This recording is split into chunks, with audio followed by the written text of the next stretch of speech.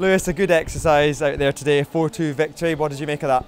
Yeah, it was good. Good hit out for the boys. Obviously, first game back, getting some minutes in the legs, and like I said, happy with the W, and it was well-needed minutes for a lot of the boys out there.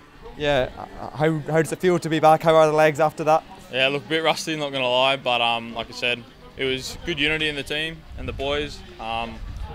With the principles in the football that the gaffer put out for us to play, I think we did it quite well, and obviously we got away with the W. So back now a couple of weeks, and what's the mood in the camp at the moment? How much are the lads looking forward to the new season? It's a big kind of couple of months upcoming. Yeah, obviously we're buzzing. We're going to Marbella on the 6th. I think that'll be good to get the camaraderie around the boys. Like I said, we're already getting tighter as a unit. And I think the more game time and the more experience we have with one another, then I think we're just going to go on and thrive. So obviously got a couple of European fixtures as well, and hopefully more to look forward to as well. Yeah, exactly. European competition was what we wanted last year, and we got it. So now it's a matter of improving and competing with the best in Europe. Nice one, Lewis. Thanks for your time. Appreciate it.